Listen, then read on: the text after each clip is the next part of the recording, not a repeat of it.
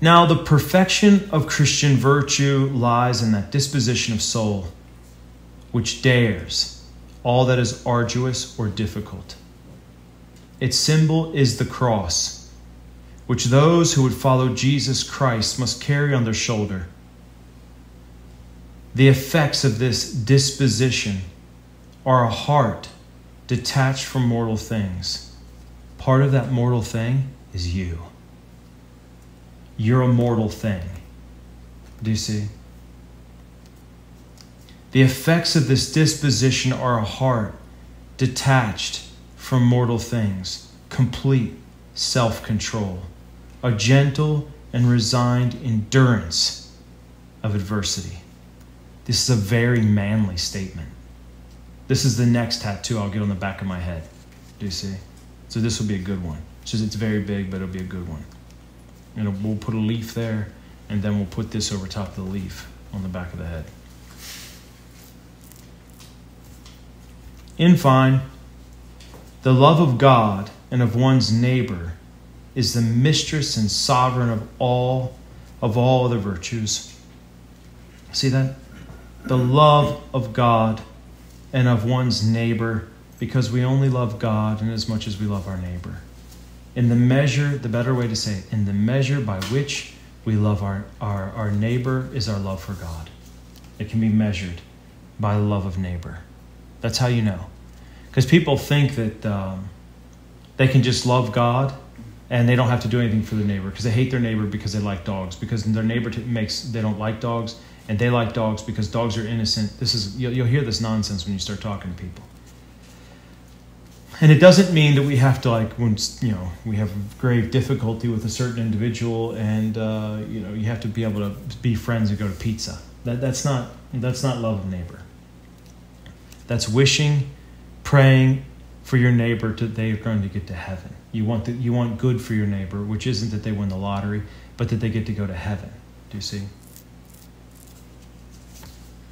In fine, the love of God and of one's neighbor is the mistress and sovereign of all other virtues.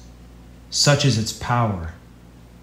And it wipes away all the hardships that accompany the fulfillment of duty, and renders the hardest labors not only bearable, but agreeable.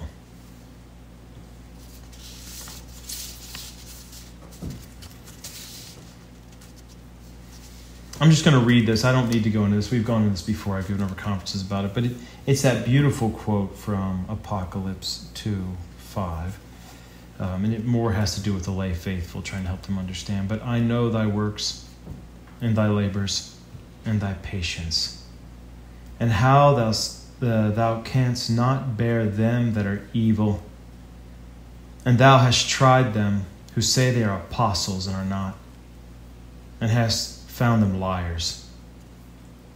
And thou hast patience, and hast endured for my name, and hast not fainted.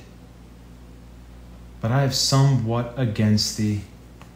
This seems difficult, like you're doing all this stuff, you're trying really hard, and still he has something against you. But what is it? Because thou hast left thy first charity. Love. You left your first love. Be mindful, therefore, from whence thou art fallen, and do penance. And do thy first works, which are love. Do you see? Do your first works, which are love. What's that penance? It's the same thing when you go into a desolation. They say the way out of a desolation is to practice more fervently the faith. You're being smacked in the face by God because you're being a bad little child who's not loving him properly. And so what does he do? He scolds you a little bit. But for what reason? So that you'll love him. Desolation is overcome by a greater degree of zeal. And the way we do that is by cooperating with God's grace. You don't pick yourself up by your bootstraps and just start trying to do better for God.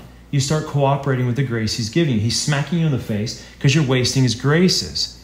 You were made to love God, and you're not doing it. So you haven't done anything wrong. He's not looking to strike you down and throw you into hell. He's just simply saying, just start doing it right. It's the same thing when little children get a little pat on the butt from their mom. The kid starts crying like they just got beaten with a bat. Well, they didn't get beaten by a bat. The kid didn't want to be smacked on the tushy because it was acting wrong. So he got a little smack on the tushy just to remind him, and then the kid's better a little bit later. But mom knows kid needs a smack on the tushy. Do you see? Or else I come to thee and will move thy candlestick out of its place.